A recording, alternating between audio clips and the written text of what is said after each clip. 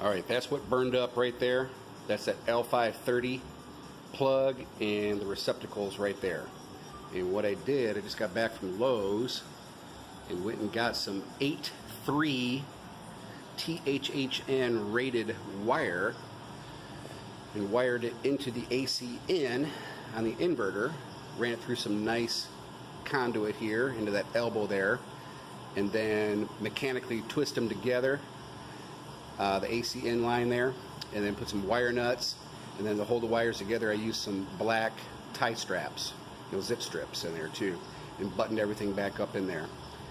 Fired everything back up, went into charger mode, which is good, and after a while, after the batteries got charged up, went into inverter mode and fired up the midnights, and I'm good to go. I'm transferring power again back over through the Reliance Controls transfer panel and into mains.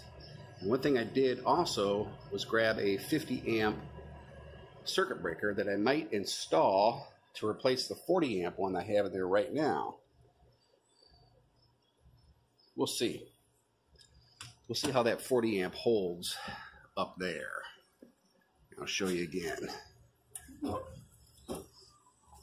up there. That's a 40 amp right up there. But pulling a circuit breaker out is easy peasy. But we'll see. So I got essentially 8.3 out of here over to the inverter area.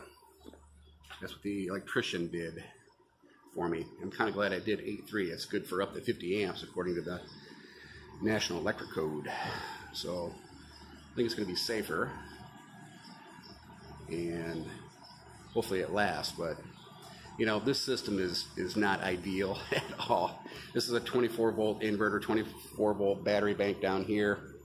In a couple weeks we'll see what I'm going to do. I'm probably going to do lithium, get rid of all these, and I got 4 sitting off there, deader than a doornail, and go with lithium. I may put the lithiums inside for air conditioning, and who knows, maybe I'll see if I can get a deal on a 48 volt inverter and just do a 48 volt system for better efficiency. But we'll see how this works out. But so far so good, knock on wood, with that install there this morning.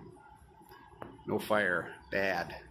But man, I tell you, that was one cooked dumb thing I did. And I originally had this for my Honda generator to, quick disconnect if I wanted AC power from the Honda generator and put it directly into the system. But since I'm using that charger function more often to keep these old batteries topped off all the time, it was just too much for that connector and load there. So now I got heavy duty service going into the inverter.